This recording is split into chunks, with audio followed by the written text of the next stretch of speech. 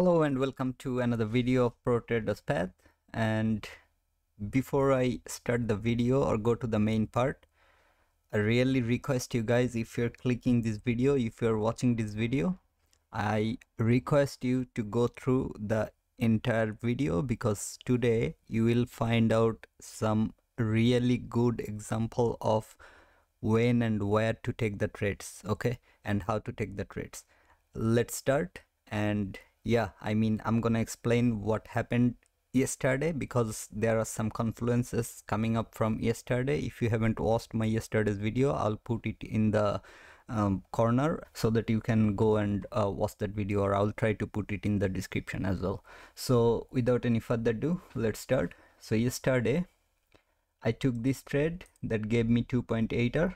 So instead of going for full, I could have targeted 1 to 3 or even like the low of this specific part, but it's okay, because I'm happy that I have made a profitable day. Okay, that's what it matters. And today it's exactly the same amount that I have made as a profit, again with the same confluence. That's why I'm requesting you to watch the whole video. So yesterday I talked about this inversion fair value gap, that keep an eye on this. If price goes and breaks above that, this will be a very good idea to keep an eye on. I'll give you some proof as well. Also, in my yesterday's video, I talked about these equal lows, that even if price wants to go and grab this liquidity and this higher time frame point of interest, it first needs to clear out all these equal lows. It may come up to these levels. So what happened after is, price took all these liquidity and up to this level, but it actually created equal low over here, which will be my long-term point of interest. Or I think it just took that liquidity as well, if I'm not wrong. Yeah, so I just made the profit over there with that liquidity. So far I don't have a losing trade. Why? I will explain you later. Okay, I'm not saying that I have like 100% winning trade or something. I may take losses in near future. I hope I don't, but anyway, that's part of the trading. So I talked about this one in 1 minute, so there goes my proof. Mostly forms when a fair value gap was partially filled with immediate next candle. I took a good profit. That's what it takes. Okay, so let's get back to the video. So that's the fair value gap I was talking about in that video. So when price goes above, comes on that, it's gonna go up. What happened here is, let's put a positioning tool. Let's say you didn't take this entry. Maybe like there are other places to take the entry, but just for the sake of the video, stay with me. Okay, so that's the inversion fair values low. I want you to put it little lower than what it has to offer. Okay, and now let's target 1 to 2 first. That got filled here. If not, that's your entry. You clearly got filled from that to that. 1 to 3, let's say like 2.5, yes, 3, yes, or yes. Now you already got a profitable trade over here. I don't suggest you to go for 1 to 3 straight away, because that will like, you see how long you had to wait for that part. But if you targeted maybe 1 to 2 or maybe 2.5, you have to backtest it by yourself, like what is the most optimal area, what it calls optimal risk to reward ratio that you can target, that without hampering your win rate too much, you can actually achieve that. Still, I'm targeting, for this moment I'm targeting 1 to 2, because I risk 1%. Every trade, every profitable trade can give me 2% of gain, right? So that's once, twice, thrice, any places. Like every time it taps here, let's say there this liquidity market structure didn't happen, it came here, respected, so you put the order here. Next time it came, filled you up, straight away it went to that 1 to 2 or even higher target. Okay, that was that 1 minute's inversion fair value.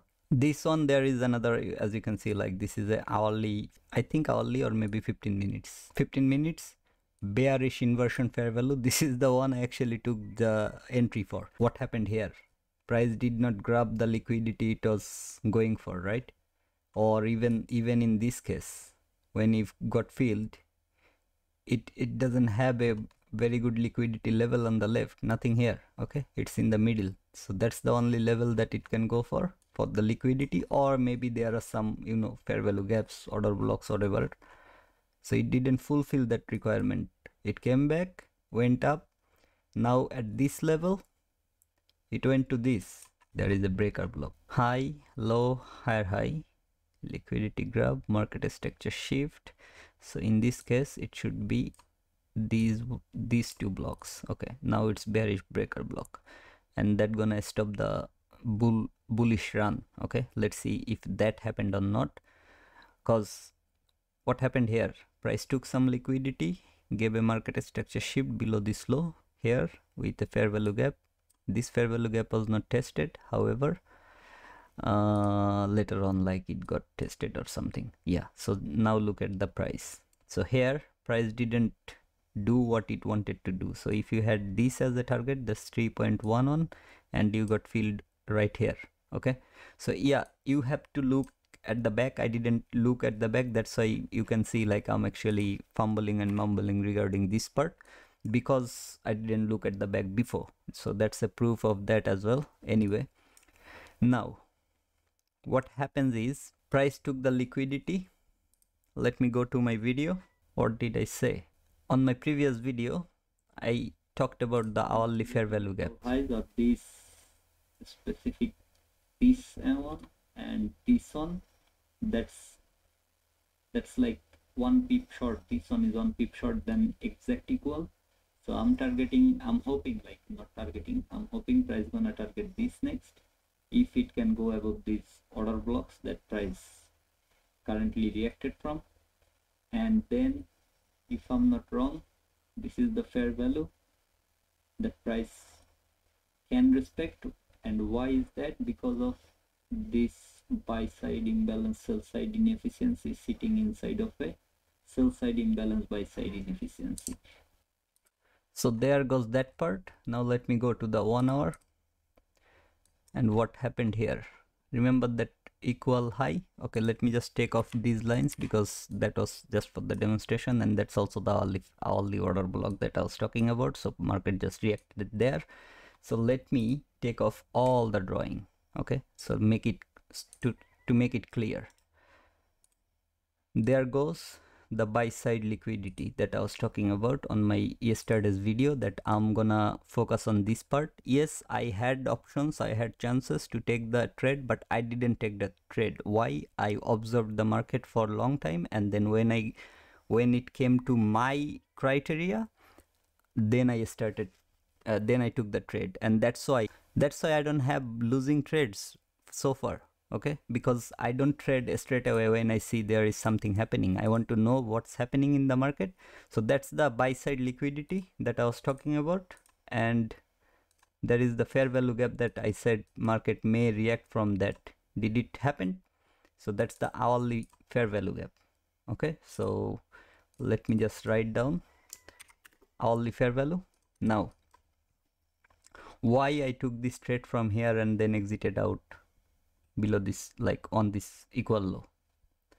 It can go lower, no problem with that. I don't mind seeing price going lower or whatever, because there are lots of areas where price can still go. Okay, in 15 minutes there are some breakaway gaps that now price can refill, or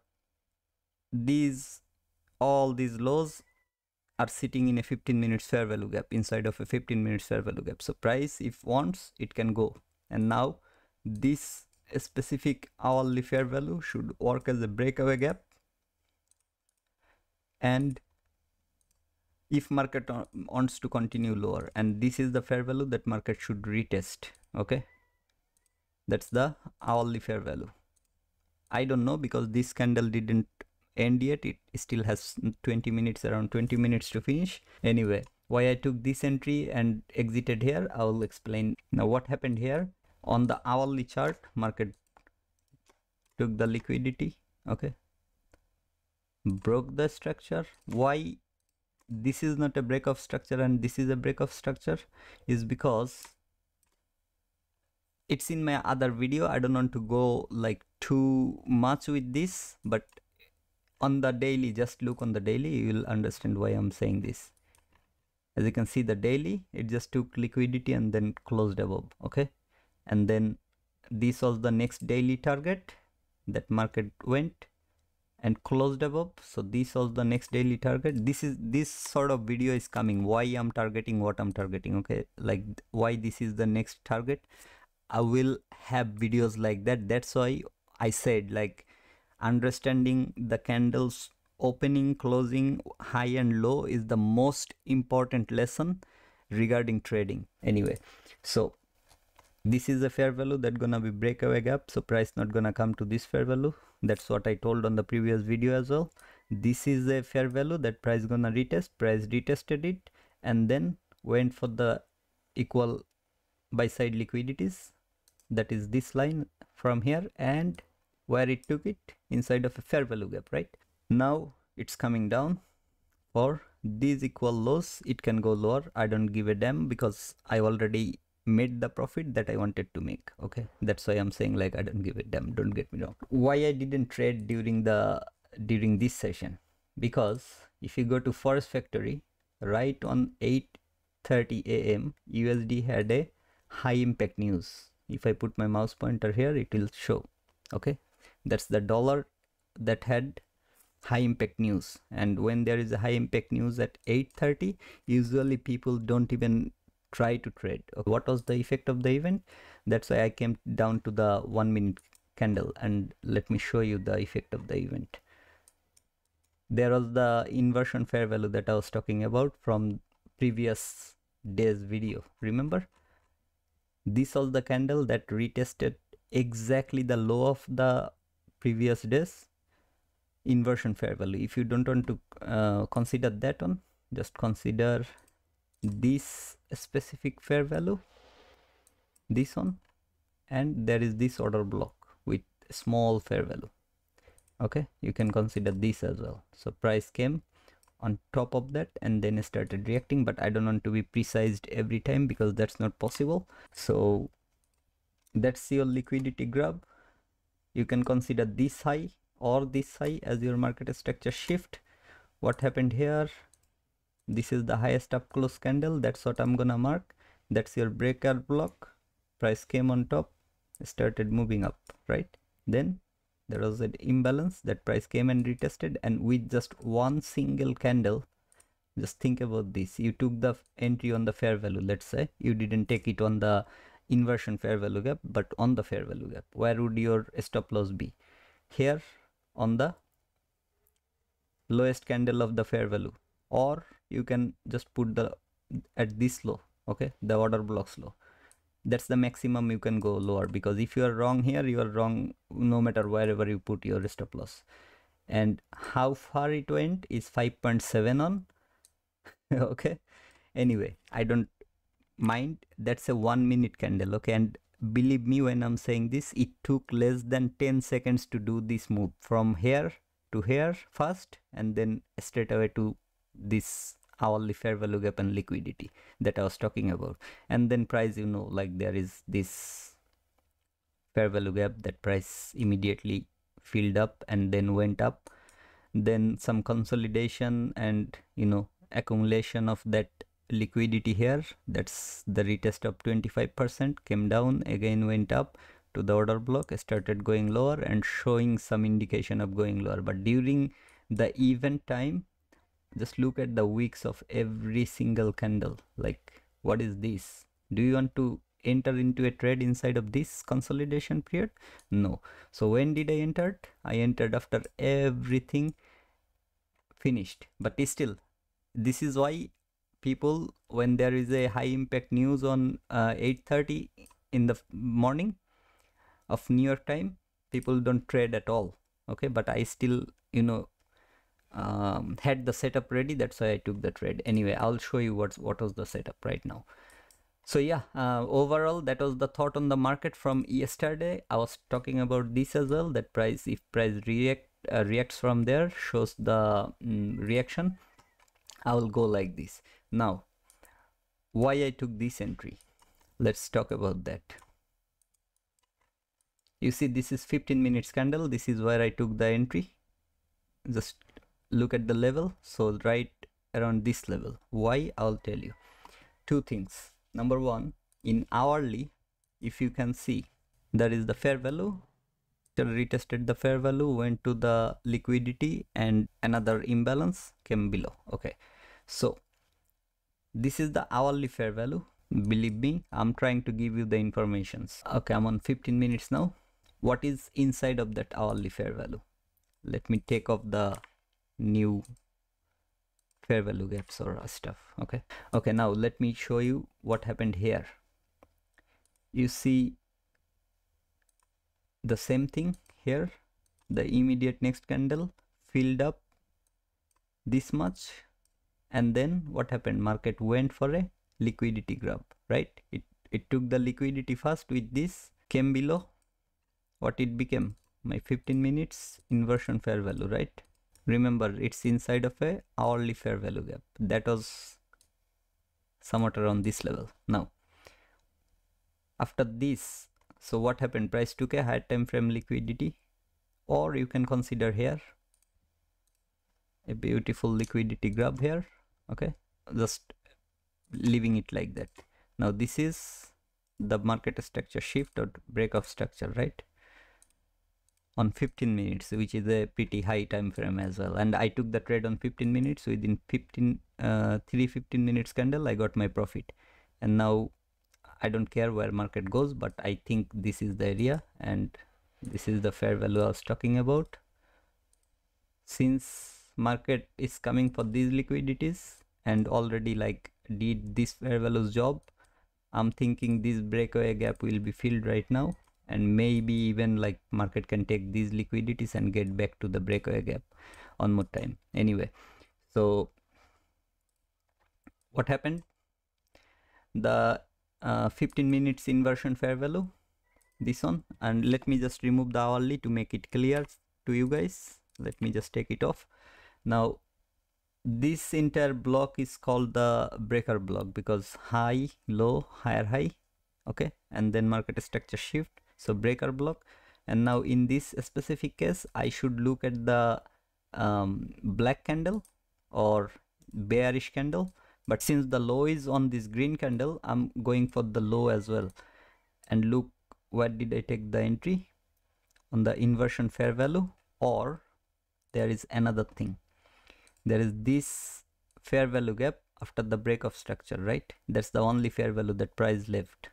So where can price retrace to? Here. There is no reason for price to go there.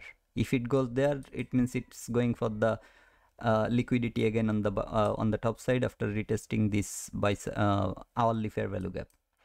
Anyway, so right here I have magnets on, so it clicked me on this one, I guess. If I'm not wrong, it clicked me on this one. Let me check. Yeah, so because of the magnet, it clicked me on this one instead of the 50.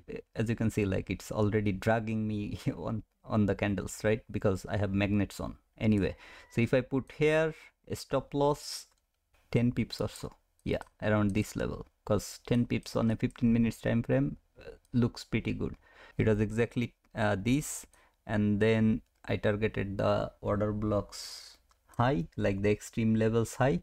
So that's 2.1 the profit I got, and I could get this 2.15, or if the entry was exactly on the 1.5, it could make me 2.23R. Okay, but anyway, I don't bother with point something because 2R is good enough for me. That's what I figured out, and that's why I'm targeting 2R instead of 3. It went for 3, even more than 3. Okay, 3.36, but I don't bother about that part.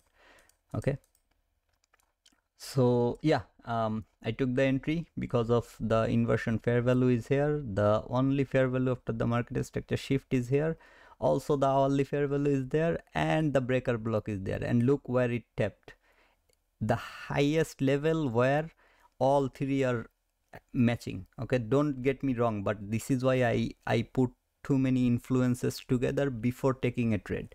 I have around at least I have 4 confluences combining together at this specific level, and price just tapped exactly that level and then it started going down. So I'm saying over and over again, when there are lots of confluences, like you need at least 3, if I'm not wrong: liquidity grab, market structure shift, and a fair value gap or order block to enter into the trade.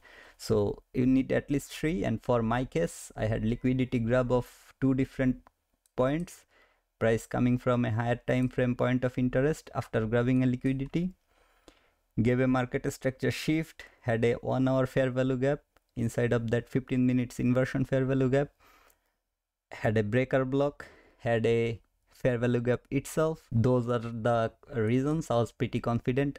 As I said, like I think this time it's gonna continue with its move, but since it's Friday, maybe later on it can come down as well. And on my yesterday's video, I also talked about the higher expansion to the upside to reduce the fair value gap.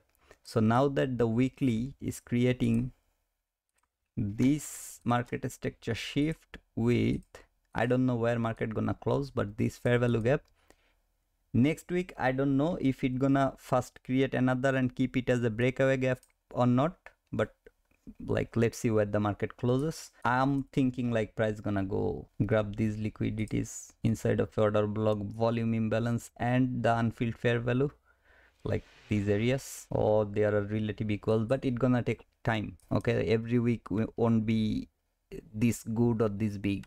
Okay, so let's hope that everything works out properly, and with that hope, until next time, take care, bye bye. And if you're not subscribed to the channel, make sure you subscribe to the channel. I will add a proof of my trade entry at the somewhat around inside of the video. Okay, until next time, bye bye.